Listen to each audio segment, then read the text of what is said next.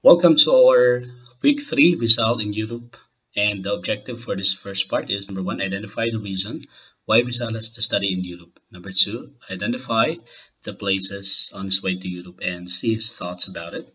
And the last one is value Rizal's reflective attitude towards the places he visited. So it's a serious time. Let's wrap it.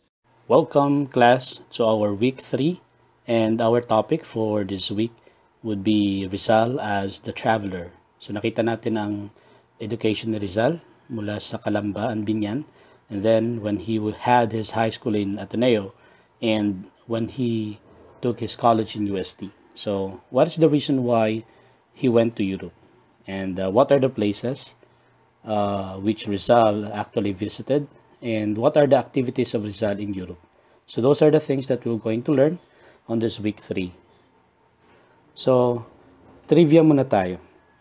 Alam nyo ba na sa Spain ay may tatlong monument si Rizal? So the first one is was built in 1996. It can be found in Madrid, Spain. It was originally a replica of the Luneta Park monument. Number 2, the Rizal monument can be found in Andorra, La Vella. Parang cherry blossom yung background. And then we have the third monument of Rizal in Cadiz, Spain. And this is very significant because this was sculpted by a Manila-born Spanish-Filipino sculptor. So makita natin yung monument ni Rizal or bust. So what is the implication of this? This is very significant in the sense that, remember, Rizal advocated for a reform and he fought against the injustice of a Spanish colonial government. But as of today, Spain recognizes that Rizal is indeed a great man. So kung dati kaaway ni Rizal ang Spain, as of today, kinikilala ng Spain na si Rizal ay isang mabuti at significant na tao. So Rizal in Spain, 1882 to 1885.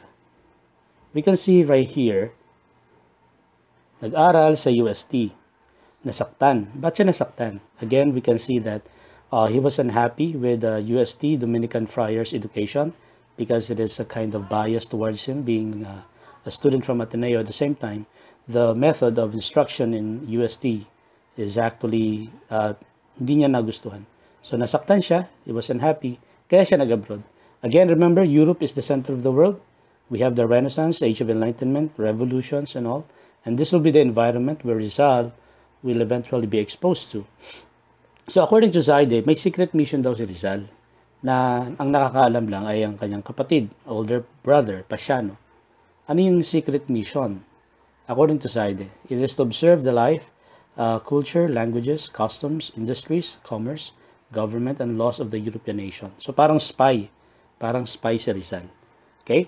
Let me read to you the account of Rizal's letter to his parents. But as God has not made anything useless in this world, as all beings fulfill obligations or a role in the sublime drama of creation, I cannot exempt myself from this duty, and small though it be, I too have a mission to fill. As for example, alleviating the sufferings of my fellow men. I realize that all this means sacrifices, and terrible ones. I imagine the pain which I must give you, but I feel something that obliges and impels me to leave. I shall strive with faith, and I shall win or lose. God's will be done. So yun ang sulat ni Rizal sa kanyang mga parents. And we have another account, Pasiano's letter dated May 20 to Rizal. When the telegram informing us of your departure was received in Calamba, as it was natural, our parents were grieved. So nalungkot yung mga magulang niya nung umalis siya. Especially the old man, yung kanyang tatay, who became taciturn, always staying in bed and weeping at night. Seeing this and fearing that his taciturnity might degenerate into malady, I told him everything, but to him alone, begging to keep the secret, and he promised to do so. So according to this account by Pasiano, sinabi niya ang sikreto ng pag-alis ng ni Pepe sa tatay. So here we go. Rizal, his departure is known to a number or few people only, and on May 3, 1882, our hero began his journey towards Europe. He boarded the steamer Salvadora, bound to Singapore. So, Singapore, anong ginawa ni Rizal? So, he befriended the captain of the steamer, and he said he is much more refined than his other countrymen and colleagues that I have met. Remember yung mga Spaniards which actually come to the Philippines during that time. They're actually gold diggers and most of them are fortune hunters.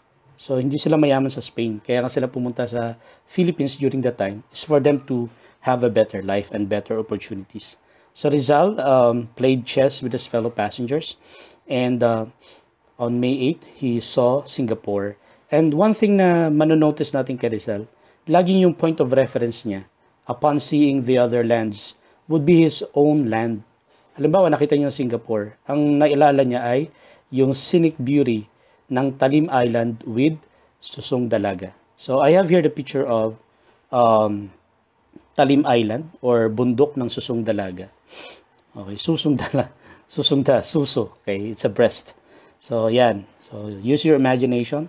Bakit siya tinawag na bundok ng Susong Dalaga? Okay. So another thing from Singapore to Colombo. So again, the first place reached by Rizal would be Singapore. Singapore is called a fine city. Marami laging fine dun eh. Very, very disciplined. Pangalawa, they are known for multiracial. Talagang yung mga lahi dun, talagang they are mingling well.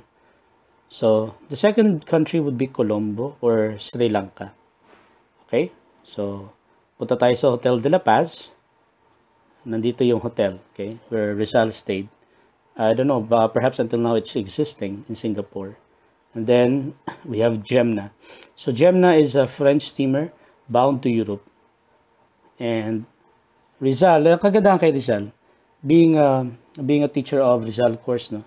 And if I'm an historian, I will not really find it hard to find documents about Rizal's life because he wrote it himself. So hindi mahirap aralin ng buhay ni Rizal.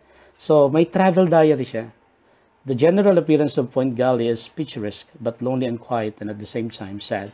So he reached Colombo, the capital of Ceylon. It's called Sri Lanka right now.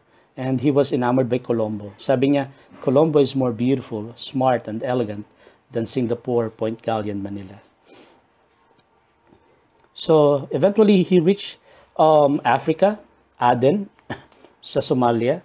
It's very important. And from there he saw camels for the first time. And then he eventually reached Egypt, which is, of course, another part of Africa.